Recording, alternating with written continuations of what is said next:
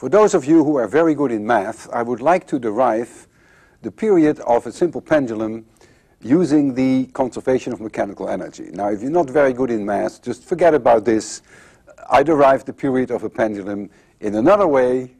Now I will do it using mechanical energy. It's a little bit more complicated, but it's cute. It's nice. You know, it shows you that physics works no matter how you approach it.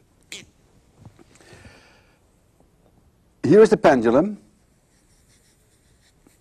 And the pendulum, say, is viewed when the angle is theta.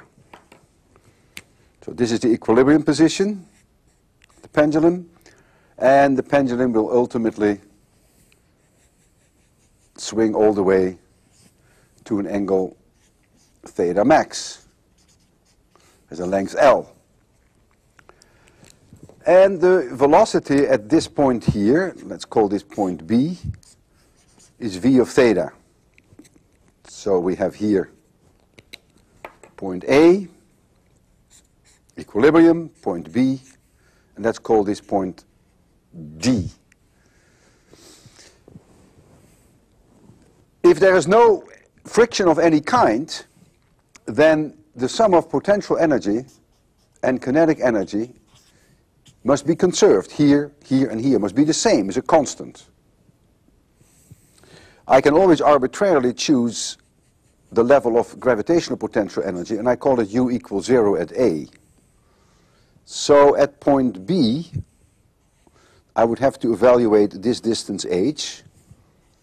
This equals L cosine theta. So h equals L minus L cosine theta equals L times 1 minus cosine theta. So at that point B, mgh, remember Massachusetts General Hospital, that's the difference between potential energy between here and here, equals mg times L times 1 minus cosine theta. That is U at point B, and the kinetic energy at that point B where the angle is theta equals 1/2 m v theta squared. So this all holds for point B. Now in point A, U equals 0, and all the energy is in kinetic energy. In point D, the kinetic energy is 0, and all the energy is in gravitational potential energy. So now I want to write down at point B, U plus kinetic energy is a constant. M G L times 1 minus cosine theta plus 1/2 m v theta squared equals a constant. I call that equation number 1. What is v theta?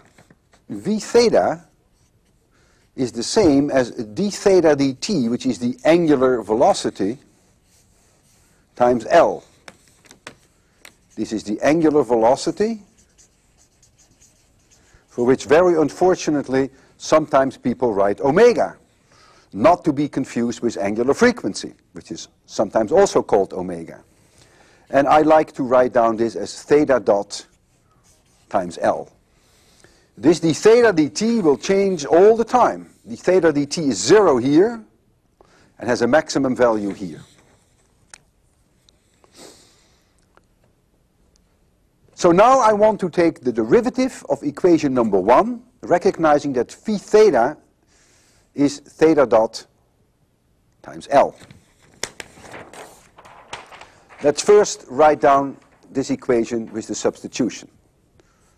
Mg L 1 minus cosine theta plus 1/2 m times L squared times d theta dt squared equals a constant. And now I want to take the derivative. This part you may find difficult. So this is the u part, and this is the kinetic energy part. This is a constant, so this is going to be 0 if I take the time derivative. Now, MGL, the one has no effect. The cosine becomes a minus sign, but I have a minus here, so I get minus minus is plus sine theta. And then, of course, I have theta dot. I have to use the chain rule. Plus 1/2 m L squared. And I have to take the derivatives of theta dot squared, so that gives me a 2 times theta dot times theta double dot. Chain rule equals 0. This is du dt, and this is the kinetic energy dt. M cancels. 1L goes. The 2 goes against the 2. And here I have a theta dot, and here I have a theta dot. So the whole situation becomes extremely simple. And what do I end up with? I end up with G sine theta plus L theta dot, double dot, equals 0. Now for small angular approximation, sine theta is about the same as theta if theta is in radians. And so what do I find now? That theta double dot plus G over L times theta equals 0. And I say, UP. I hope I spelled that UP correctly. UP, this must be a simple harmonic oscillator, because I recognize immediately theta double dot plus a constant times theta is 0. And in fact, I can immediately write down that the angular frequency is the square root of G over L, and the period of oscillation, which is 2 pi divided by the angular frequency, equals 2 pi times the square root of L over G. And this is, of course, no surprise. This is a very familiar result. So you see that you can also derive the period of a simple harmonic oscillation in the case of the pendulum, and you can often do that using the conservation of mechanical energy. Whichever method you prefer, it's up to you. It's clear that if the object is a simple harmonic oscillation in X, which it was, remember there was we called the equilibrium position X, this is plus X, and this is minus X. If it is a simple harmonic oscillation in X, then it must also be a simple harmonic oscillation in theta, because the sine of theta was X over L, and for small angular approximation, the sine of theta is theta. So anything that is a simple harmonic oscillation in X will also be a simple harmonic oscillation in theta.